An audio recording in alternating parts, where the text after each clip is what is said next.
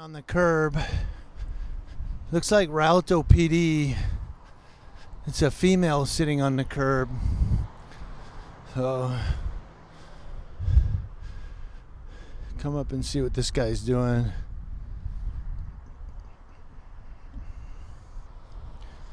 So he's asking her to come up here. What the fuck is that over there? So we just walked up on this. He made her sit on the curb, but then he made her come back up and get in her car. Oh, she wanted a cigarette.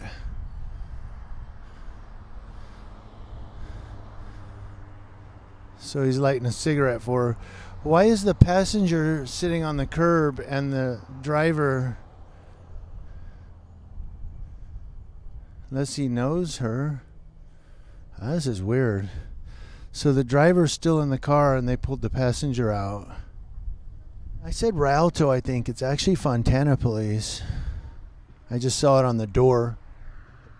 So it's not Rialto, it's actually Fontana PD. I don't know what Fontana is doing here. This is Rialto, I believe.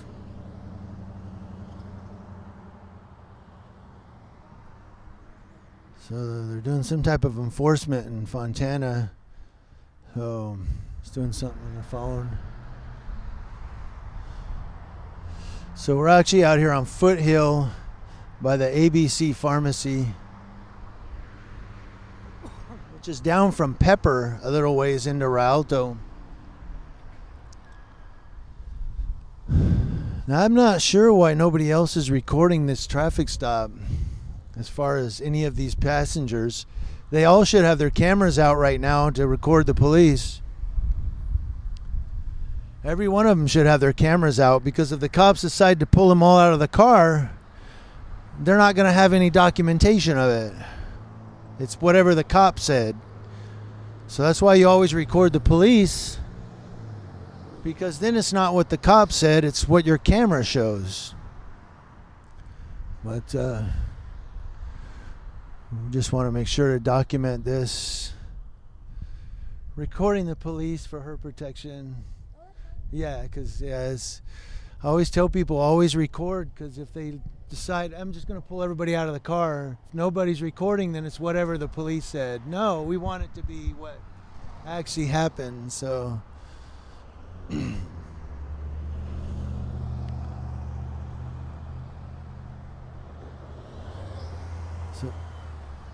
okay, he's going to go ahead and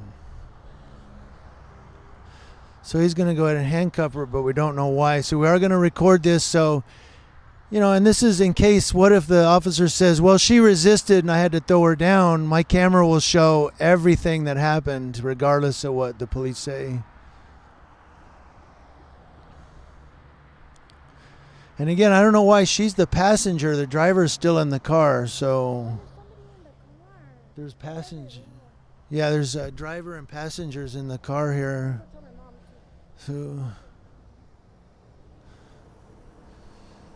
okay, so they're arresting her and putting her in the car now.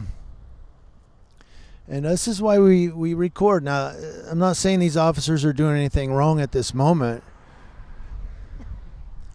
But nobody ever thought, you know, that Derek Chauvin would do anything wrong, or that Sean Lucas would do anything wrong, you know, when he shot Jonathan Price. You know, people don't know cops are going to do anything wrong until they do it. And then if nobody's recording, it's what the cop said. You know, you have to record. I'm still unable to find any video from the Jonathan Price, Sean Lucas incident. And the store obviously has a video because the chief saw the video. I believe Attorney Lee Merritt saw the video as well.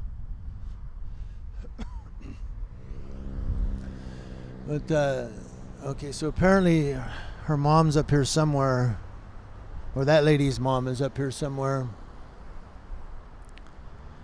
So, and she was the passenger, so I'm not sure why the passenger was pulled out, unless she has a warrant. That's the only thing I can guess. I mean, why else she would be arrested. Unless she has a want, you know what I mean?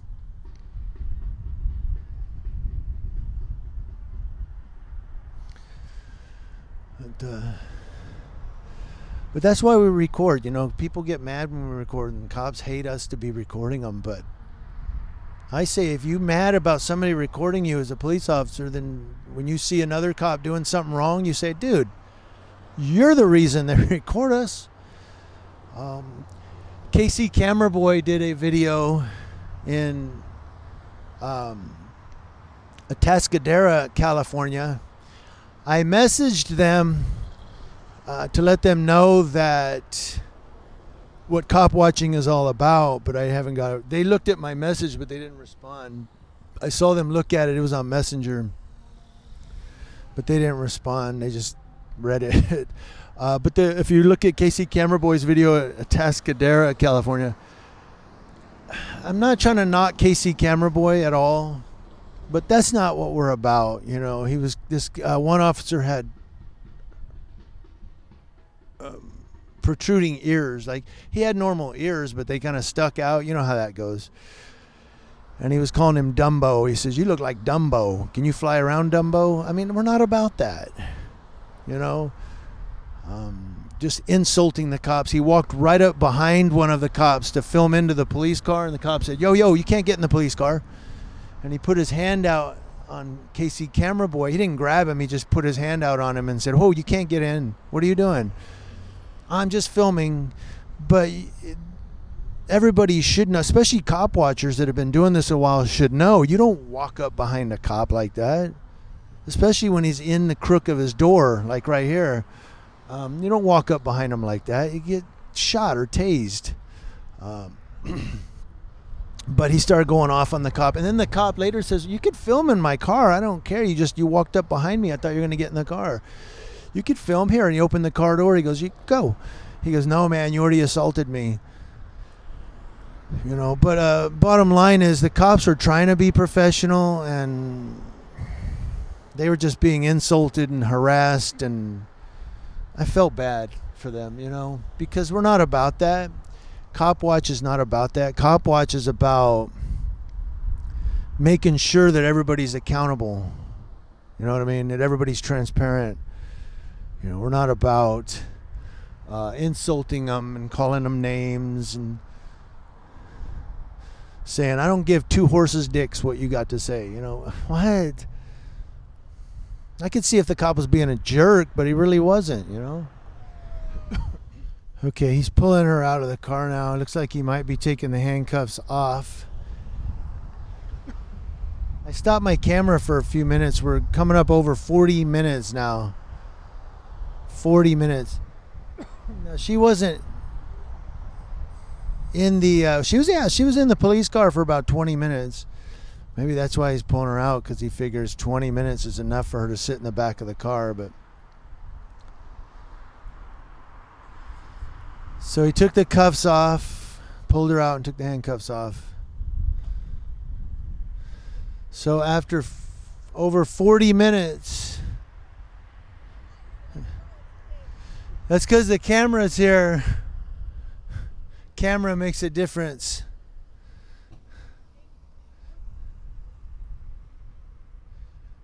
Okay. So the camera ensured that she was let go.